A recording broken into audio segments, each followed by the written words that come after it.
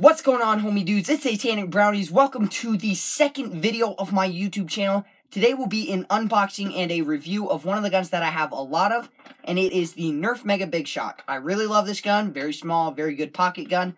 But, yeah, you may have seen that I have a lot of these in the last video that I did, which was showing off my giant arsenal and everything, which it's not all that big compared to most YouTubers, but it's still growing.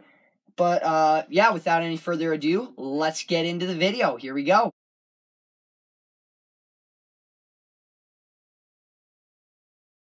So that was the unboxing of the Mega Bigshock. What should come in the packaging with the Bigshock is a Mega Bigshock and two Nerf Mega rounds, which I don't know why Hasbro would do this, but the Mega rounds that go with the Bigshock are actually different than you would find in like a Mega round pack or a other Mega gun. I don't know why Hasbro would do that, but they do. It's different with the Bigshock because the Bigshock is special. So, some features about the Bigshock is it is not compatible with a front barrel attachment, nor is it compatible with a stock back attachment, because, like I said before, this is supposed to be kind of like a side gun, a pocket gun where you can, like, slip it in your pocket or something, but, yeah, how you fire the gun is there is a little priming handle down here. You just wrap your fingers around that, pull it down, and then shoot it, and that should fire the gun. That was a little funky, but it should fire the round out of the gun, sorry, and, one round fits nice and tight in that barrel, just like so. And then something that Nerf did with the Bigshock that I love is they made a storage compartment up top,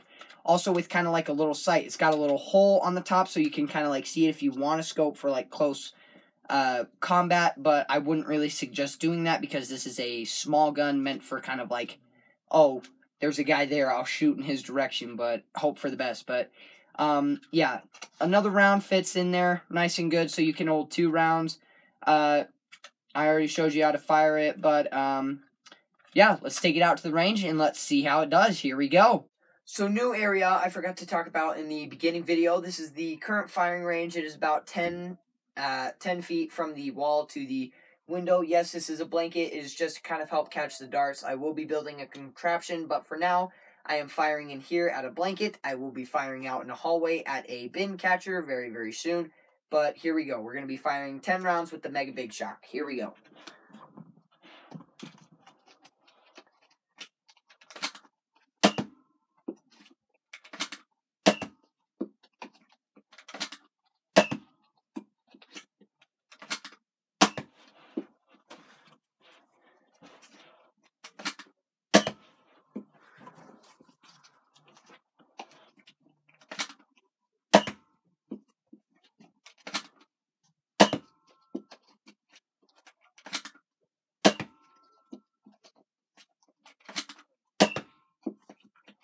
Super awesome 360 shot.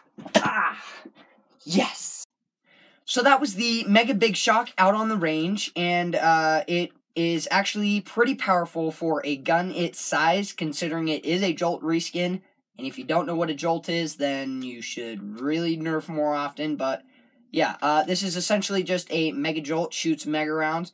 But yeah, overall the performance was really good. I fired 10 rounds into a chronograph machine, which gave me an average of 54 feet per second, which is actually very low for any Nerf gun, but very low for the Mega series. But for pistols, I would say it's average, but I just expect more from the Bigshock because it's Mega and it's a larger gun. But I love it, love the overall design. I love how they designed it and how they made the handle large. This is good for like a little kid that has like some small fingers. It's very good because they can have like a small grip on it. But me, I have pretty large hands and I can comfortably fit my hand around this. It's a solid one-piece gun. Very good, very strong, doesn't wiggle, nothing loose, no loose parts, doesn't bend or anything. Very good gun.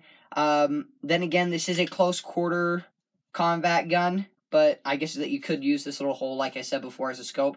But yeah, I love the gun overall. This is currently on the U.S. market for around $6 US to $15 US. Then again, it does depend where you get it, whether you get it at like a store such as Walmart or Smith's, or if you get it somewhere like on Amazon. Amazon will be cheaper, as just about always with every single Nerf gun. I would always recommend getting all your Nerf equipment and stuff online on Amazon, never on eBay. But, yeah, Amazon's the place to go for Nerf. But, yeah, I think that concludes the review, and let's go on into the outro. Here we go. Thank you guys so much for sticking to the end of the video, and thank you for watching it in general. If you haven't already, go ahead and hit that like button, and while you are at it, go ahead and hit that subscribe button, and if you are already subscribed and you don't have the bell on, click that bell and get it on so that you get notified whenever I make one of these amazing videos. So, yeah, just do it.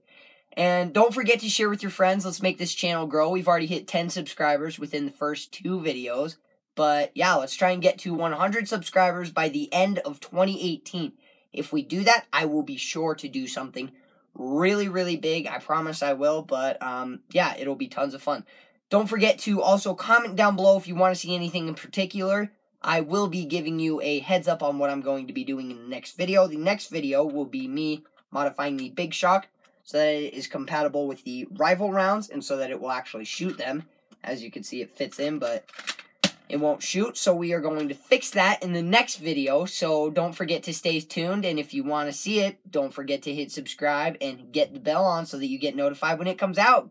Because why wouldn't you want to be notified when it comes out? Whatever. But, yeah, let's hit 100 subs before 2019, and, yeah, don't forget to like, subscribe, comment, share with your friends, and we will see you next time. Goodbye.